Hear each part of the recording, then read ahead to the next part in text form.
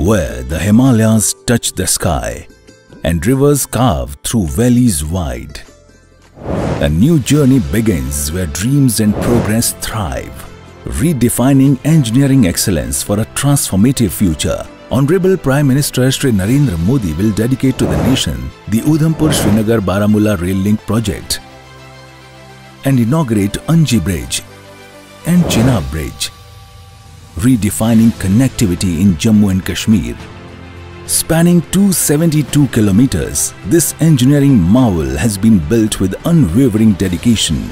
At 359 meters, the Chenab Bridge dominates the skyline as the highest railway bridge, uniquely designed to withstand blast loads and towering 35 meters higher than the iconic Eiffel Tower in Paris. Adding another first, the Anji Bridge proudly stands as India's first cable-stayed rail bridge, featuring a towering 193-meter inverted Y-shaped pylon, an intricate network of 96 cables rising 331 meters above the riverbed. Next is the Buckle Bridge, the second longest bridge of the USBRL project, spanning 773 meters with 13 massive spans.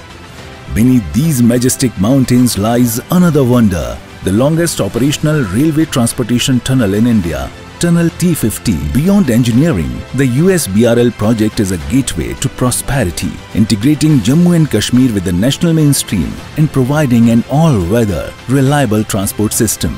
It enhances tourism and trade, strengthening the local economy with an impeccable recall.